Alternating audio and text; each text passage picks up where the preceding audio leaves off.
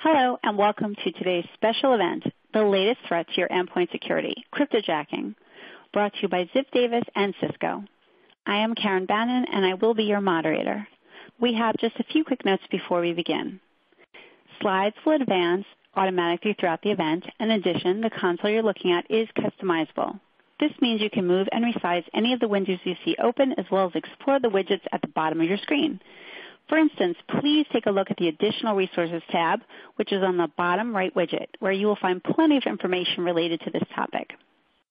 We'd also like the event to be as interactive as possible, so at this time we invite you to ask any questions you might have using that question box on the left side of your screen.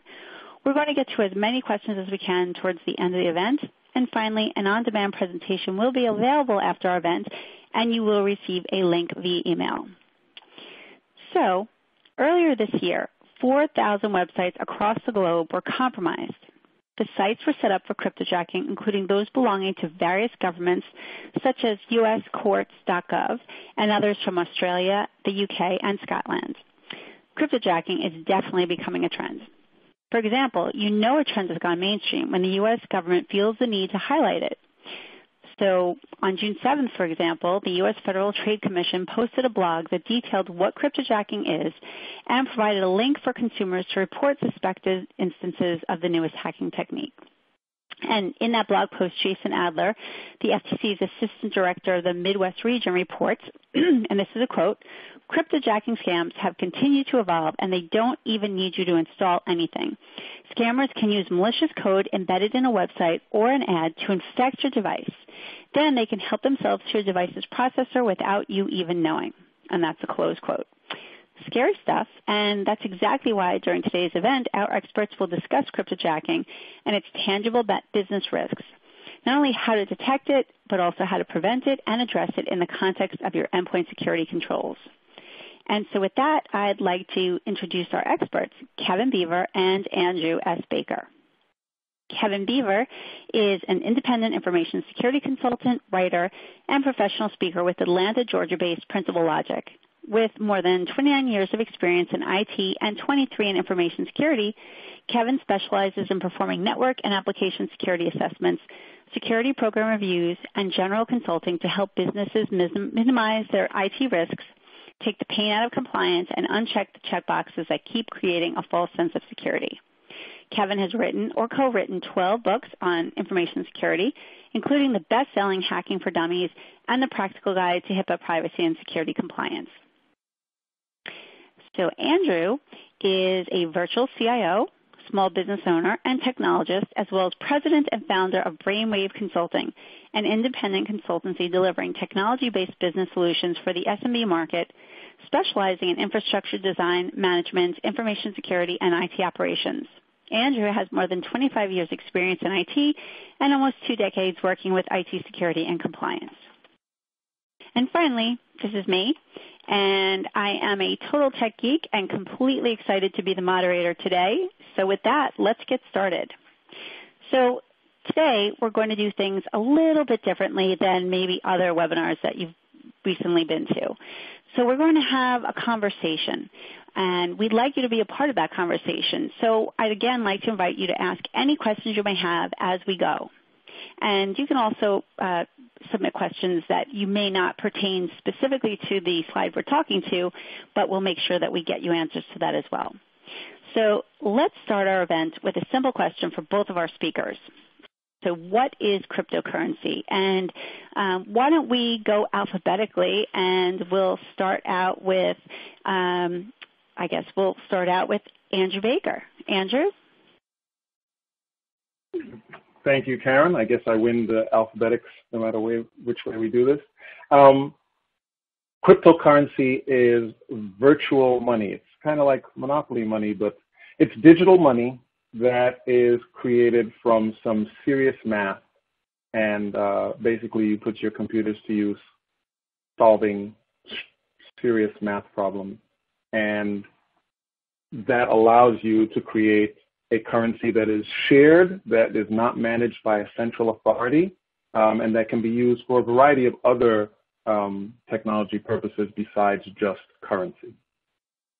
I think it's interesting that cryptocurrency is gaining has gained such popularity because I think it sort of takes the government out of it, and you basically have this ledger system where everyone has a specific idea of what they have and who did what and who sent what. Kevin, do you agree? I agree, and thanks, by the way, for the alphabetical thing. I like this approach. All my life, I've always been towards the top, so it's good to have someone right above me. Andrew explained it very well. It's basically digital money, and it's based around a system of trust. And that trust, it's basically there because people agree that on that system of trust. Cryptocurrency, and I think it's important to sort of wrap your head around this whole concept of cryptocurrency, because it ties right into obviously what we're talking about with cryptojacking, but it functions on blockchain technology, which is basically a public record of all transactions, and the whole crypto mining concept is using computers to mine this cryptocurrency, which is in effect, like Andrew said, the solving of math problems. It involves the blocks, and then you're adding these blocks to the public blockchain and so on. So it's new, it's sexy, and everyone wants in on it. It's becoming more and more volatile, as we're seeing in recent weeks. But yeah, and Karen, you hit on a good point. It's good for us, and I guess it's bad for governments because it basically takes the middleman, the intermediary, out of the equation, and it allows us just to have our own form of currency to pay for and to do whatever we want. So and the thing is, it can be used for good and it can be used for bad, as we'll talk about today. And it can't be seized, and it's very difficult. If once somebody gets cryptocurrency, it's pretty much impossible to go ahead and take it back. Right, at least at this point, and as far as we know, and I guess that remains to be seen. But yeah, I do think that's a benefit of it. And why hackers love it so much. So let's see. So money. Oh, go ahead. I'm sorry. Money by the people, for the people. Money by the people, for the people. There you go. So, Kevin, your turn now. How do you define cryptojacking? And I think I touched on it briefly at the beginning of the introduction, but give us a little bit more information, and then we'll get a follow-up from Andrew. Yeah, it's more of the dark side of cryptocurrency and crypto mining, that it affects IT and security, but it can affect your business as a whole. It's something that a lot of people don't understand, and therefore they don't know what to do about it. Cryptojacking is basically when an attacker uses his tools and his processes to basically compromise your system and commandeer its resources in order to mine cryptocurrency. So, some of it's considered legitimate, some of it's considered criminal activity. That's the thing with all this, the cryptojacking, and we'll get more into the details. I know, but there's not a good option to either opt in or opt out of this crypto mining process. So it becomes a burden on your users and on your business. I think especially sort of how you mentioned that, this is a ledger system. So with cryptocurrency mining, basically your resources are being used to do that difficult mathematics that Andrew mentioned, to actually add the cryptocurrency to the blockchain digital ledger. So, Andrew, would you like to add anything? About cryptojacking and why it's how we would define it? Yep. So cryptojacking is where I surreptitiously get you to mine coins for me. It's an interesting form of theft because I'm stealing your time, right? You're not losing any physical asset. I'm not taking your money specifically, right? Obviously, if I use your resources, there's some of that. But I'm stealing your time, and some of the time is idle time, so I can argue, if I'm going to be like that I'm not even stealing real time. I'm stealing time you weren't doing anything. I'm stealing your resources that you're paying for, and I'm using it to enrich myself. So that's a lot of what is going on here. And as you can imagine, it's something that more and more entities are pursuing. So, and I'll add on to that. People are effectively outsourcing their crypto mining to your business, to your network, your CPU, your bandwidth, and there's even the factor of power utilization, and it could even be argued that crypto mining could shorten the life of your network hardware, and you haven't even approved of it, and yet you have other people that are using it for potentially for ill-gotten gains, if not for just to make their own profits without your permission. So I think that's where the real rub comes in. Interesting stat. They say that about 5% of the Monero cryptocurrency in circulation was mined via cryptojacking, which it doesn't sound like a lot, but that's a lot. That's a lot. Yeah. Okay, so is cryptojacking then a security breach? And Andrew, can you start?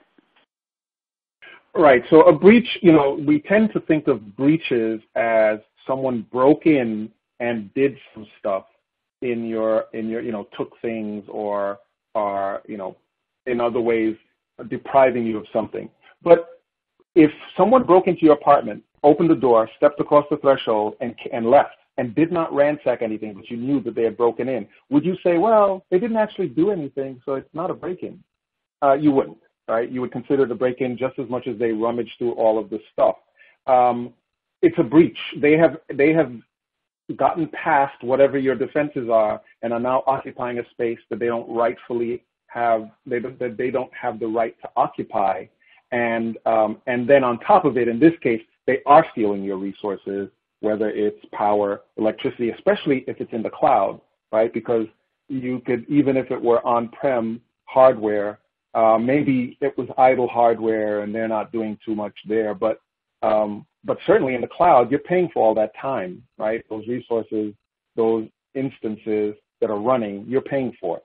So they're stealing from you to enrich themselves. It's a breach. Okay. And Kevin, I'm assuming you agree, right? I'm going to say yes and no. It's not necessarily targeting security flaws for direct exploitation of sensitive information and business assets in the traditional sense, but it does show that your network and your systems are vulnerable to manipulation. And, not unlike ransomware and even old school malware, the cryptojacking threat follows a pretty predictable pattern, not unlike anything else that we've seen. It's similar to botnets where, many computers are compromised with malware and they're in turn used to launch maybe denial of service attacks against someone else. But cryptojacking is carried out by an attacker getting someone to click on a malicious link. They then load the malware onto the computer, or the attacker injects malicious code into an ad or a web page that's vulnerable. But either way, this code ends up handing off the crypto mining duties to the victim system. And there's an interesting caveat here that I do a lot of work around HIPAA, and looking at it from the perspective of the HIPAA security rule, the High-Tech Act, the Omnibus rule, and all that stuff. They define a security incident as, literally, I'm reading it from the definition from HHS. It's called it's the attempted or successful unauthorized access, use, disclosure, modification, or destruction of information or interference with system operations in an information system. And according to that word interference, it could be argued that cryptojacking actually is an incident. So I think this is going to have to play out in the courts, but I wouldn't be surprised to see some legal cases related to cryptojacking attacks and then subsequent compliance-related sanctions. And that's a good point. Oh, go ahead. Please go ahead, Andrew. Sorry about that, Karen. But that's a good point, because take, for instance, a denial of service attack. The person may not get in, right? They may not cross the threshold on your network, but they've Right. interfered with the normal operation of your network. And so that Right. would still be considered a security incident. It's definitely nuanced, right? And how you would spin your incident notification to your customers would be different, right? You might not have to say, hey, we lost these accounts or we lost these credentials or whatever, but it's still something that that would have to be dealt with, remediated, communicated to certain significant constituents. And that's why we kind of want people to pay attention to it. It is important. You can't just brush it off as, well, they didn't take anything. Right.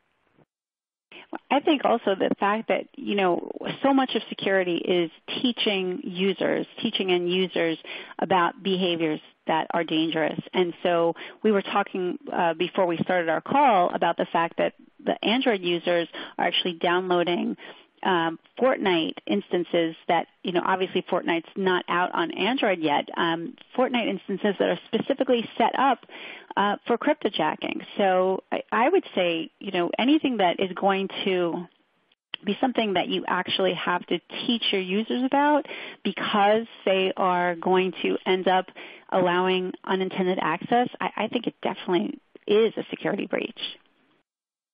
Good point. Okay, well, let's go to our next question. So this is an interesting one. What fuels the cryptojacking threat? And Kevin, are you up now? Yeah, I think so. I can be. I think it's people. It's people. It's money. It's the stuff that makes the world go around. People such as hackers. It could be legitimate marketers. It could be cryptocurrency miners. It's even your very own users. Karen, you mentioned the user component to it, and I think that's huge. We often look past the very behaviors that are taking place that are creating security risks in our own organizations, and we've got to blame it on someone else. Yeah, surely it's somebody else's fault for creating all this, but in many cases it's the enemies on the inside of your network, and really all it takes is one of those catalysts, one of those threats combined with a vulnerability to end up creating tangible business risks. And these could be vulnerabilities like lack of endpoint security controls. It could be a website with cross-site scripting or similar flaw that lets attackers inject code to facilitate this whole thing. It could be a gullible user with an unpatched web browser. Those are out there in every enterprise. A lack of network visibility. You could see something like that, or you could experience a cryptojacking exploit. The threat could be right there, right before your eyes, but if you don't have good network visibility, if you don't have the proper endpoint controls, you don't have good information, you're not going to know that it's actually happening. And Andrew, I know we had talked a little bit about, sort of what was behind this, and I liked this idea of just greed. So can you elaborate? Right. So it's interesting. I'm looking at the slide, and the back pic. This is an awesome picture, right? The picture explains what's fueling the threat. These guys, there's money, there's transactions to be had in here. Cryptojacking is essentially the maturation of ransomware, right? Because it's using the same vectors, it's essentially the same kind of thing, but rather than holding up people for money in a very unsophisticated thug approach, you do it in a sophisticated skimming embezzlement approach, right? So it's the difference between grabbing all the people as they go down from your office into the parking lot and carjacking them, right? Or skimming off the top through some other kind of mechanism, let's say what you see with the skimmers at gas stations, right? It's different. It's a more sophisticated attack approach. And if you look through our history at all of the classes of external attacks that we faced in the business realm and later for home users on the internet, it went from a noisy version to a quiet version. You started with all of the website defacement, and then you started to see them take advantage of being able to get onto a machine to do ads and spam. All right, we went from the very noisy ransomware to this more sophisticated, I can't get as much money up front on day one, but over time, I'm going to get more money.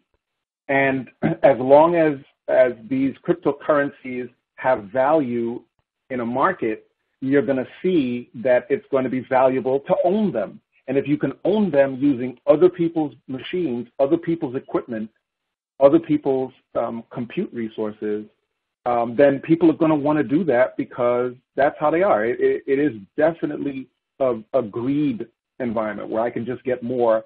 And for those who have a shell of a conscience left, I can talk my way into the fact that I'm not hurting anyone else. I'm not taking their stuff, not doing X, Y, and Z. It's not harming them. I didn't destroy their network. They can still operate their business, right? Right. So it's more noble than the CEO compromise type scenarios where people are transferring their bank accounts into somebody else's. I'm just causing you to generate my money for me. Great point. Okay, so let's go to our next question. And let's see. So who needs to worry about the cryptojacking threat? And why don't we start out with Andrew? Well, I think, Kevin has indicated different ways in which it happens. And, just to reiterate a few, you use a phishing attack to get someone to install something. You set up, because of a vulnerability on a web page, you put in some scripts that cross-site scripting attack. You take advantage of people's desire to get things that are not ready to be gotten, and they download fake apps, and that fuel this. So the recipients of those attacks are clearly any business or any user, right? So corporate users are vulnerable to this, but corporate users have home machines. Home machines are just as effective, especially, not everyone turns their machines off at night. People don't necessarily worry about that. Machines run consistently. So any machine that's on, right? A cryptojacker is not looking for a special kind of person to run his stuff. The only thing he or she cares about is that person has a machine that runs. That's all.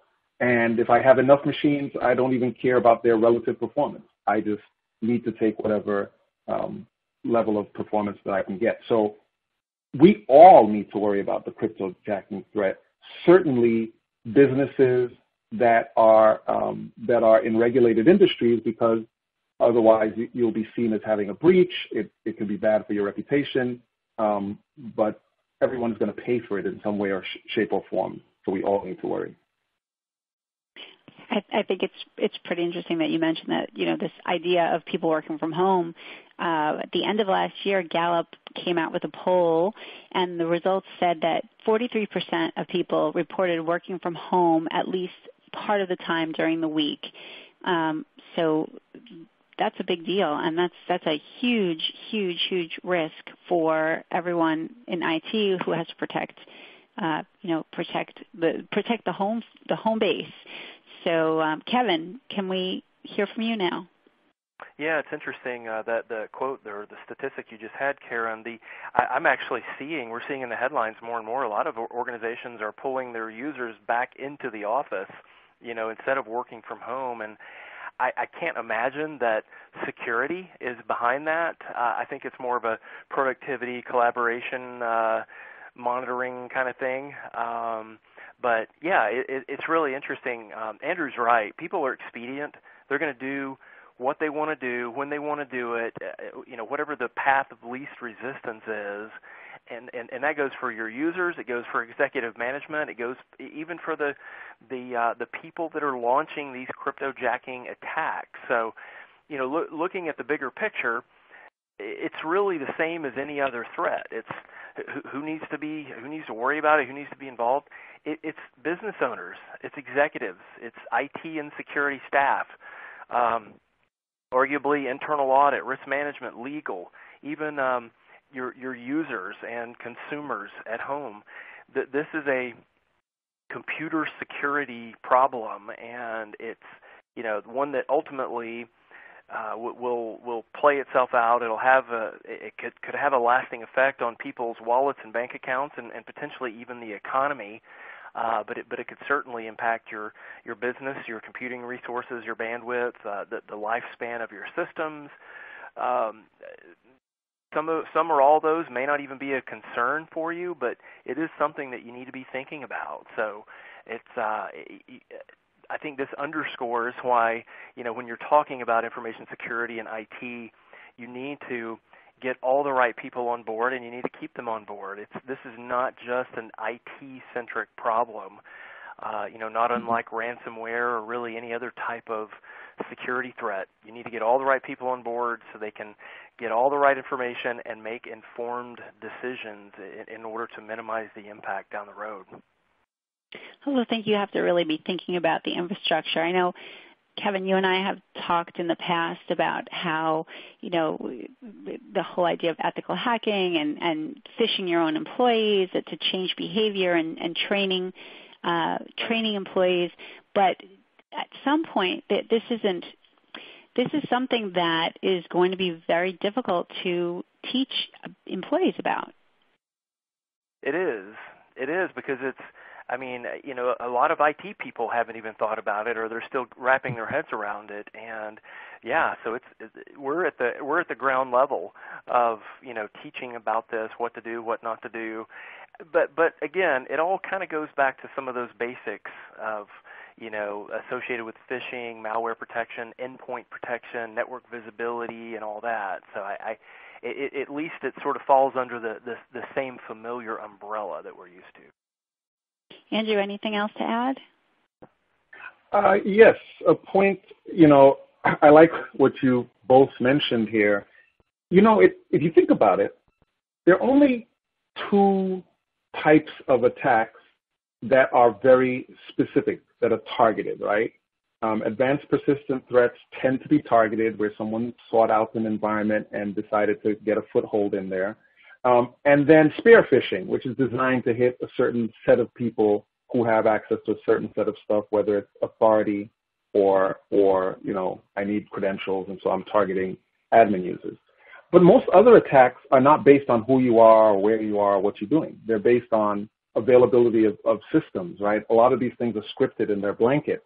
So you, as defenders of the network, we have to understand that you can't say things like, "Oh, my organization doesn't do X, therefore we shouldn't be a target."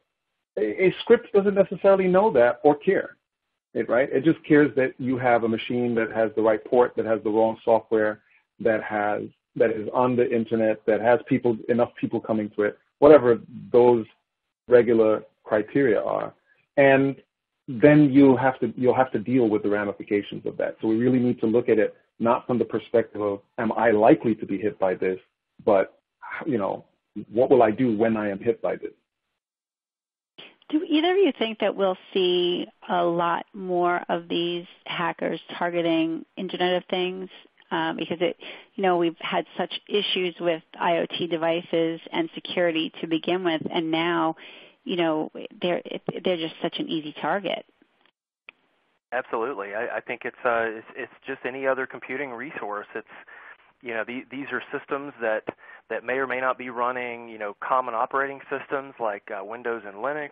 They could be vulnerable to cryptojacking. They certainly have resources and they're to utilize, and they're probably not being monitored. They probably don't fall under the same purview of the rest of the network. So if anything, that IoT might be an even bigger long-term target, because the bad guys know that in many situations IT and security teams are not managing those systems, and heck, they may not even know about them. Think about it, right? Back in the day, we always used to make the complaint, the OS wars. Oh, this OS is more insecure than this other one. Oh, you're just saying that because this one has more volume. But now when you throw IoT into the mix, volume is massive every time these class of devices come up, right? So you said common, they may not have common OSs. And that's true. They probably are using, many things are going to be using some form of Android or some form of, they're going to try and use things that exist. But once you start making 1 million devices that have that, that's a good, that gives you enough of a threshold to learn it and attack it, right? It's worth your time now. It's not like 1,000 devices that you're not sure where you'll find them. It's like 1 million devices. Okay, I'll put some time into that because for all of the reasons you mentioned, not monitoring, not necessarily under that kind of control, deployed ad hoc, it's worth me doing it because whatever I put there is going to stay there for a while. And if I can't even do crypto on it because maybe the processing is too weak, I can use it to do spam or the spear phishing in order to get the crypto jacking done. Good point. Yep, you're right. So we talked about the problem and what it is and who has to worry about it. How do you defend yourself against cryptojacking? And I think is it Andrew, your turn? It's Kevin's turn. Thank you. Kevin. I will go first. First and foremost, you have to find out where you're weak. That's something that a lot of people haven't yet done, or they're not doing it often enough or well enough. And so you have to find out where you're weak, and then you've got to do something about it. And the endpoint should be the focus, rather than layering on yet another fat client or heavy control on your workstations or even your servers or your IoT systems. You can look at cloud-based security solutions. They're quicker to deploy. You can minimize latency. They can be integrated with other business functions that impact the endpoint, such as email. So you're fighting the fight from all the right angles where the attack is focused. And you've got to do this. You've got to focus on, again, where that risk is, where that vulnerability is, and you're going to have to leverage technology to help enforce your security standards and your policies. You're going to have to make sure that your documentation and processes are fine-tuned. You're going to have to perform ongoing vulnerability and penetration testing and even higher-level risk assessments. And you're also going to want to make sure that your users are properly trained and make sure that they are on board with what you're trying to accomplish with this type of malware. And you need to make sure that everything is documented in a well-thought-out incident response plan, something that is often missing in security programs and IT programs. You've got to have a flight plan. You've got to be able to fall back on something for when the going gets rough. Andrew? Amen. I think there are two key things in this. In our previous question, Kevin went over the different areas in which the gaps are missed, right? So there's insufficient monitoring, not protected at different layers, lack of inventory, not knowing that things are out there. There are two key things that have to be done from a program standpoint that if you don't do them, you're going to have problems. The first is defense in depth. We've been saying it for a decade, but increasingly, organizations want to spend less money. It's like, hey, I bought a tool that does X. That other tool looks like it does X plus Y. Why do we need the X part of that tool? We're spending too much on X. Let's just, get an X, get a Y, and we've covered all the bases. And so that's one. Defense in depth needs to be understood. You can't track everything easily from only one place. You need to get a triangulation. You need to see that from more than one place. So that's one piece. The other piece is we have to understand that visibility is key. We saw a number of incidents as we were looking at this. People had problems, the Tesla thing, where they didn't have visibility. And they were found out accidentally. And then a lot of times it's someone who's getting visibility for whatever purpose, researcher or whatever, that discovers the problem, right? So it's discoverable, but if you don't have if you don't have tools monitoring and you don't have people looking at the results of the monitoring, you're not going to get that. We need to look at things at as close to the host as possible and as close to the edge as possible. And I know there's all this talk about the edge going away, but trust me, there are only one or two ways to get to the internet for any device that's inside. So you figure out a way to be close to that and to be close to the host. and you look at what's happening on the host and what traffic am I seeing over here, and how do I correlate that. And one quick point to put in, we need to start looking at things from a security perspective in terms of issues, right? If someone complains that their machine is slow or having a problem, we're more likely to think that it's a failing hardware or some other class of problem. We are not likely to think that it's a security problem. And that goes back to what you were saying, Kevin. If you have an incident response plan, you'll know what that means. You'll know what the symptoms are. You'll understand that, hey, I'm having a technical problem that might have a security implication.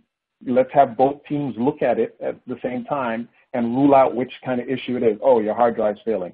Oh, wow, look at these additional processes running on your hard drive that's not failing. Right. We need to be able to do that. And if we look at things as happening in the environment as potentially security incidents, we'll be much further along. You won't have all these news reports where people are like, well, for months this has been going on and we just happened to come across it by mistake. Exactly. Yep. If you go back to this idea of protecting all of these folks who are either traveling or working from home office or working from remote office, how do you defend them against cryptojacking when they are not even in the confines of your network? Yeah, that's the $54,000 question, right? But you've got to have good controls, and if you are allowing people to access corporate resources from their own systems, from remote areas, things that involve mobile, things that involve the cloud, then you've got to figure out where those gaps are and where those areas of opportunity are, and you've got to plug those holes. And there are ways to do that. There are, more traditional security controls, but there's some newer stuff, some cloud-based stuff, some endpoint stuff that can help sort of lock down and bring those systems under your area of oversight and control. And you've got to look for those opportunities. Absolutely. I think that if you have technology that's guarding the host and guarding the endpoint and guarding the perimeter, or as close to the perimeter as possible, you're going to be able to take care of people that are in the network with both layers and people that are out of the network with at least one layer. All right, so you have to have it. If you only put it in one place, you can only protect people in one way, and right. You're not going to be able to see a big picture. Right. Well, Andrew, I think that leads us really nicely into our final question, which is, where does cryptojacking fit into an overall security program? Cryptojacking is just, it's in a sense, it is the maturation of ransomware, right? It's just a more subtle version of, let me get control of your machines and run something on it where I can get money in a more direct form than spam. And so it falls into the class of things I don't want running on my machine that you do want running on my machine. And we have to understand all of the vectors. The vectors for cryptojacking are the same as the vectors for the other security threats, right? Ransomware, cryptojacking, spam generation, botnet, all those, you get infected in the same way, and it's only what the end result of that infection is that dictates what we end up calling it, right? And so you just have to understand that whereas if you get ransomware, right, the response to ransomware is almost always some update in processes, procedures, and technology, right? Hospital X, financial firm Y runs into this problem. You hear about it in the news, or maybe they manage to escape it. And what do you think they do? They might hire someone, but they'll absolutely buy some technology, and they'll make some changes to their policies, and boom, they've shifted. But if they get a cryptojacking, they might not even notice that for a while. Will it cause the needle to move in the same way? Maybe not. So a defender, right, information security professional, IT professional, the organization as a whole, this is not an IT problem, this is not an InfoSec problem, this is a business problem. As a business owner, you don't want your stuff working for someone else when you're paying them to work for you. So as a business owner, you need to make sure that your security program is comprehensive enough to cover all of these different variants of malware and unsolicited use. Great. Kevin, what's your take? Yeah, great response, Andrew. I think for the foreseeable future, and perhaps even indefinitely, cryptocurrency and blockchain they're going to grow in popularity, and with that, crypto mining and cryptojacking are going to be a part of the discussion, and you're going to have to be prepared to address it in a methodical and professional way. And that said, I don't think you necessarily need to carve out any special resources to fight this threat alone. You just need to see it as an extension of your existing threats and vulnerabilities, and make sure that whatever security controls, processes, and paperwork you have in place are addressing this issue and the challenges that it's bringing to your business. So again, looking at from a broader perspective, looking at the cloud, looking at IoT like we discussed, looking at mobile, home users, getting vendors involved. I saw a recent announcement by Google that they're going to ban all Chrome browser extensions that involve crypto mining, and Apple just this week announced some new restrictions on the use of cryptocurrencies on their mobile devices. It's everybody working in tandem to try to fight the threat, but don't get too sideways and don't get too far off into the weeds. This is, you can treat this as any other risk, any other threat, and of course the vulnerabilities that facilitate all of that. So just make sure that you acknowledge the issues and do whatever it takes to address them in a reasonable fashion. We just had a question come in from the audience from another Kevin, and Kevin wants to know if we know the processes to look for that are common to cryptojacking. So, here as we are talking about sort of how it fits into an overall security program, do we know which processes are common to cryptojacking? Kevin? I still stand by. It's all about the basics. It's all about the typical threat. See, there's a catalyst, then there's a vulnerability, and it creates a business risk or a long-term consequence. Cryptojacking is not necessarily any different from that. It's about your endpoint security. It's about your users. It involves the threats and being able to see those threats and mitigate those threats. It's all really just, outside of what we've already discussed, it's to me, it's really no different than traditional threats that we face. You just got to make sure that you have the proper technologies and controls in place to see what's happening, because I can assure you that most, arguably, I hate saying that word, but a lot of the traditional endpoint controls that we're familiar with are probably not going to be able to help you with this. So we just had Glenn chime in saying that he thinks that Kevin was asking for names of the Windows processes, not the business processes. Oh, okay. Thanks, Glenn. And yeah, Kevin, if that's the case, then yeah, no, that's like saying, what do I look for with a ransomware infection, or in terms of malware?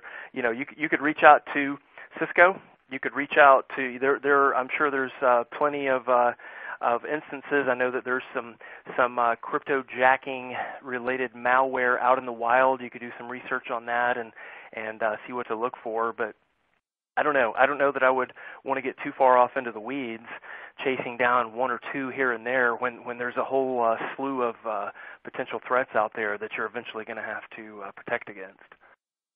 And I agree with you on that, Kevin, because really most of the cryptojacking is script-based, right? It's JavaScript and it's other browser running stuff. So it's not a lot of process-based stuff.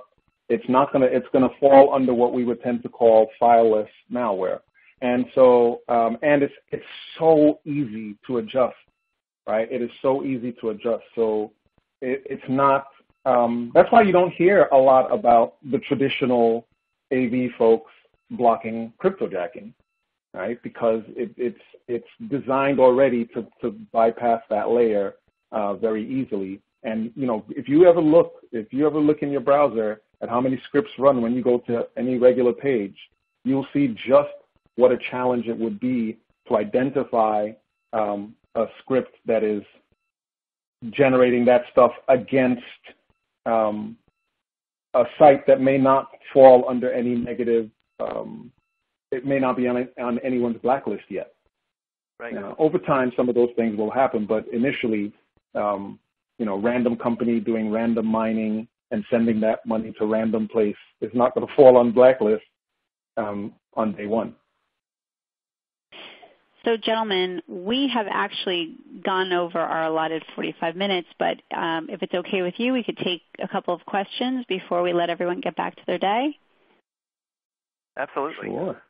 Okay, so I have a quick question here from Raj. Raj says, what are the quickest and easiest security solutions I can deploy to defend against cryptojacking? And gentlemen, I don't know who'd like to go first. Andrew. You got me. So we know that our host here, Cisco, has a number of cloud-based tools. Kevin mentioned the cloud-based tools early on. You definitely want to look at things that are easy to deploy and that are outside of your environment so that it's harder for them to be affected by any masking or any obfuscation that goes on with the traffic that's on the inside, right? You want to deploy stuff that is as close to the endpoint as possible and also as close to the perimeter as possible, however you define perimeter for your particular organization. That's what I'll say. Okay, yeah, Kevin. And I agree. It's looking at solutions. It's stepping out of that traditional mindset and looking for controls that can target the endpoint and increase your visibility at the endpoint level and at the network level. And as we've seen with a lot of stuff lately, I'm doing it myself in my own business. My clients are doing it. Everybody's doing it. Moving to the cloud, looking at cloud-based solutions that don't require a lot of deployment time, a lot of hassles with setup and configurations, and they're constantly up to date and blah blah blah. So yeah, I mean you've got to do what's best for your business, what fits into your best into your model. I would say try before you buy. Don't assume. Do that proof of concept like a lot of people do, and make sure it's going to be a good fit. Mm-hmm. Okay, and just to remind everyone, it is our Q&A portion of the event, and I forgot to remind everyone, please ask any questions you may have using that question box on the left side of your screen, because if we don't get to your question live, we'll make sure that you get an answer from both Andrew and Kevin after the fact. So let's grab this question. Actually, it was coming in when Kevin was talking, and this comes from Jen. And Jen wants to know, what are cloud security solutions specifically, and what are the benefits of us deploying one? I think a cloud. Go ahead, Andrew. Go ahead, Kevin. A cloud security solution is one that's operated from outside of your environment, right? So if you have a cloud-based anti-malware, as an example, there's a cloud console, so you're not setting up a server in your environment with that console. The hosts are installed on the endpoints, but those endpoints talk to some cloud-based, centrally network-based location, and they provide feedback about what they're seeing, and they get policies centrally from that location. There are a number of pluses to it. Deployment time is usually reduced considerably because the hardest part is standing up the server and its little infrastructure to get its all of the apparatus that it needs to deliver to them. And I'm only talking about one kind. There are lots of different security solutions that are cloud-enabled, SaaS-based. But one of the advantages is if your environment is compromised by malware, a server on the inside could also be compromised, even your security server. I have seen that before in more than one organization where the security server itself was compromised and as a result was not doing all of what it was supposed to do. That's much harder to do when the security server is really in the cloud and only the endpoint piece is connected to your devices internally. The cloud piece will say, hey, something is amiss here, and it can continue to give you information whether you are inside or outside of your network. Those are solutions. Those are things to look at. And as Kevin said, you have to decide what's right for your business and how you go about doing it. You don't want to make everyone, we don't want to make the cloud seem inevitable, even though many people are moving in that direction. That's what we would recommend that you look at and see how it fits and see what the advantages are. Certainly easier to do tests and pilot tests and prototypes. So it's worth a look. Well, gentlemen, thank you so much for taking so much time, and I appreciate you sticking around for the last 5 minutes. And I'd like to also thank everyone out there for spending time with us as well. If you haven't already, I'd like to remind you to check out that additional resources tab, which is on the bottom right widget, where you can find a link to a 14-day free trial of the Cisco service. And I'd like to thank everyone for joining us today for our special web event, The Latest Threat to Your Endpoint Security, Cryptojacking. I'm Karen Bannon, and on behalf of Kevin Beaver, Andrew S. Baker, Cisco, and everyone at the Ziff Davis family of publications, thank you for your time and have a great day.